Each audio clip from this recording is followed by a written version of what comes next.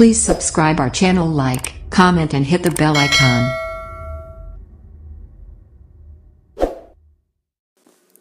Hello students, my self Deepak Yadav और स्वागत करता हूं आप सबको आपके ही यूट्यूब चैनल शिक्षण एकेडमी पर। आज इस वीडियो में हम स्टैंडर्ड 6 का यहाँ पे periodic assessment test that means unit test 6 में जनवरी 2021 का सोशल साइंस सब्जेक्ट हम यहाँ पे सॉल्व करेंगे। Timing 1 our, marks total 25। Okay student, तो स्टार्ट करने से पहले अगर आप चैनल पे नए हो या फिर अभी तक आपने चैनल को नहीं सब्सक्राइब किया, please first of all subscribe कर लीजिए एंड बेल आइकन को प्रेस कर लीजिए, जिससे आपको हर एक वीडियो का नोटिफिकेशन मिलता रहे। तो यहाँ पे क्वेश्चन नंबर 1 जैसे दिया गया है, choose the correct option, 5 marks का है। तो इसके अंदर फर्स्ट जो क्वेश्चन है दिया गया, विच great reformer made reform in social and religious sector in India in the 6th century BC। तो यहाँ पे आपको 4 ऑप्शन दिए गए हैं, Buddha and Mahavir, Chanakya and वर्षकेतु and यहाँ पे वरममीर एंड चाणक्य, देन है नागाभट्ट एंड वेताल भट्ट। तो आंसर आएगा आपका यहाँ पे बुद्ध एंड महावीर। नेक्स्ट जो क्वेश्चन है आपका second, where was the Kapil वस्तु स्टेट लोकेटेड। तो यहाँ पे आपको 4 ऑप्शन दिए गए जैसे कि Aravalli area, Nilgiri, Himalayan and Malwa. तो आंसर आपका आ जाएगा Himalayan area, in the Himalayan area. Third question है, हु रोट द ड्रामा यहाँ पे मुद्रास। तो आंसर आएगा आपका यहाँ पे विशाखा दत्त। नेक्स्ट जो है question number 4, which of the following is a fold mountain. तो अल्प्स, नीलगिरी, सतपुड़ा या अरावली। तो आंसर आएगा इसका आपका अल्प्स। क्वेश्चन नंबर 5 इसमें, what is the population of villages that have gram panchayat. 500 to 25,000, 400 to 28,000, 500 to 26,000 और 5,000 to 40,000। तो आंसर आएगा आपका यहाँ पे 5। If you are stuck in any question, अगर आपको कोई क्वेश्चन नहीं आ रहा है तो बस आपको इस प्रश्न का फोटो खींचना है और प्रश्न को क्रॉप करना है और 5 सेकंड के अंदर ही आपको वीडियो सॉल्यूशन मिल जाएगा। फिर चाहे आपका प्रश्न होमवर्क का हो, CBSE बोर्ड हो, यूपी बोर्ड हो, बिहार हो, राजस्थान हो या फिर किसी भी बोर्ड का हो, फिर चाहे आपका प्रश्न IIT-JEE मेंस, एडवांस, नीट या फिर स्टैंडर्ड 6 to 12 का हो, इसके बावजूद केमिस्ट्री, फिजिक्स, बायोलॉजी, मैथ्स का हो, तो आप अपने प्रश्न का सॉल्यूशन भी डाउटनेट के ऊपर से कर सकते हैं। इसके अलावा डाउटनेट पर स्टैंडर्ड 9 to 12 के स्टूडेंट के लिए लाइव क्लासेस चल रही है, इंग्लिश मीडियम और हिंदी मीडियम के लिए, जिससे आप अपना पूरा सिलेबस वहां से पढ़ सकते हैं।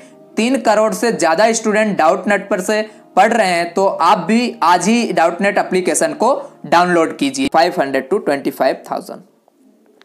Second question, right the short note on administration और ड्यूरिंग द मौर्य एज। तो आपको यहाँ पे शॉर्ट नोट राइट करना है। तो आंसर लिखोगे, the kingdom section for easy administration during the Maurya as, central, then provincial and regional. Okay, तो सबसे पहले हम यहाँ पे लिखेंगे, in the central administration the emperor was the centre of the governance, then he was the head of administration, the military and the judicial department of the empire. Chanakya has shown the administration of the Maurya age in total 18 departments. Then the provincial administration was divided into 5 sections. The head of यहाँ पे province was a governor. In regional administration, the province was divided into district, that means local, and a district was divided into taluka storage.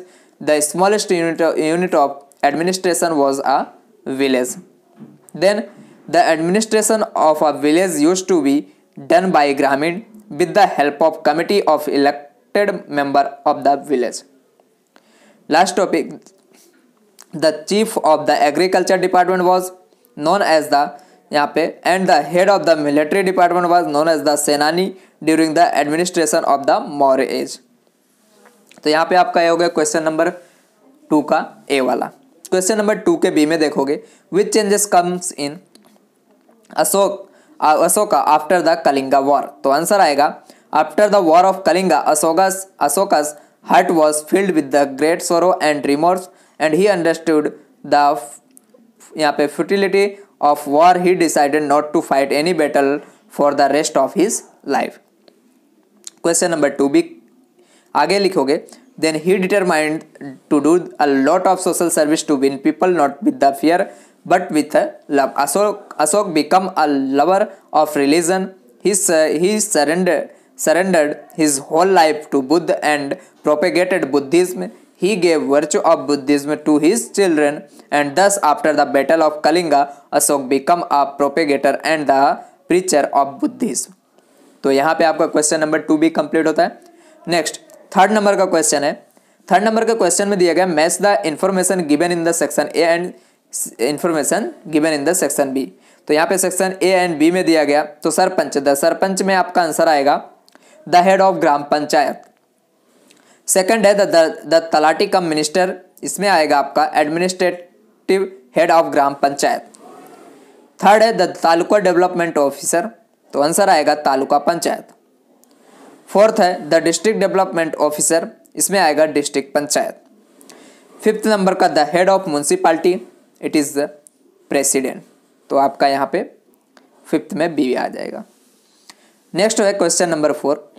Question number 4 में ए वाला state the importance of planes, तो answer लिखोगे fertile planes are favourable of human habitation in many ways, so economic activities like agriculture, trade and industries develop here.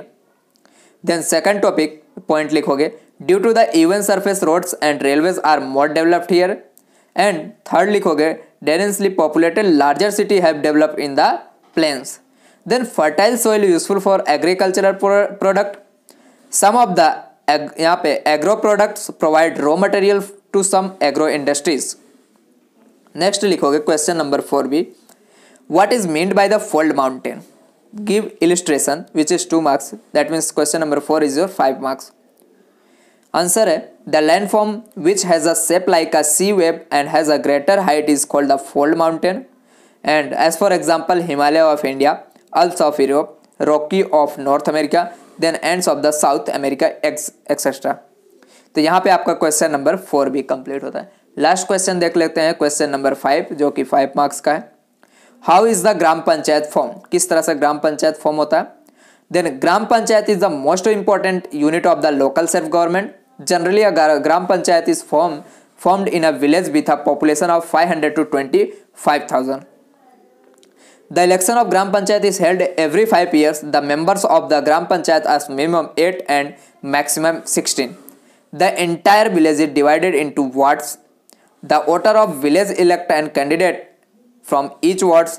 The election for the sarpanch is conducted by direct voting of all registered voters of the village. Then the gram panchayat elections are not contested by any political parties or on the symbol of any political parties. Then this is how the gram panchayat is formed. तो ये आपका question number 5A का हो गया। Next है question number 5B का देख लेते हैं। Answer the following question in 1 words. तो 2 क्वेश्चन है इसके अंदर। फर्स्ट है व्हाट डज बुद्धा मीन। तो it is the Buddha mean यहाँ पे कॉन्शियस और vice. Second question what was Mahavir Swami's childhood name. तो आंसर आएगा Mahavir Swami's childhood name is Varthaman.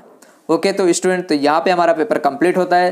तो इस वीडियो को ज़्यादा से ज़्यादा शेयर कीजिए, लाइक कीजिए, कमेंट कीजिए। Thank you very much. Like, subscribe and share.